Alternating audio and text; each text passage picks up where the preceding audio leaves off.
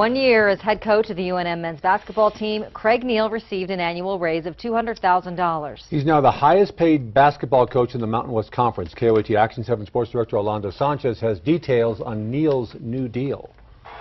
UNM head basketball coach Craig Neal is making a lot more money, signing a new deal worth $5.7 million, keeping him in that cherry blazer through the 2019-2020 season, earning $950,000 a year, $200,000 more than his rookie season. His 27 wins was the most by a first-year coach in program history, guiding the Lobos to a third straight conference tournament title and a 7th seed in the NCAA tournament. The pressure was to have that good a year, and we could have went the other way several times in several games, and we didn't.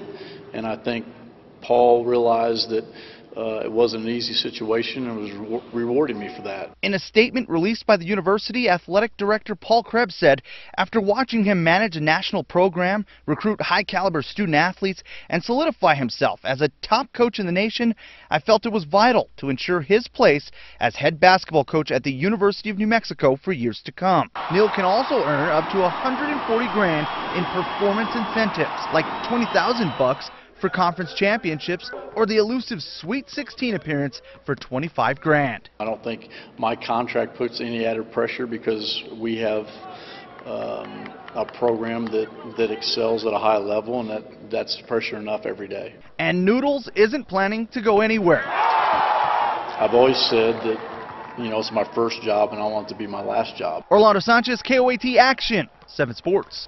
The contract also has a $1 million buyout clause. If Neal leaves early, he owes UNM $1 million. If he is fired, the school pays him $1 million.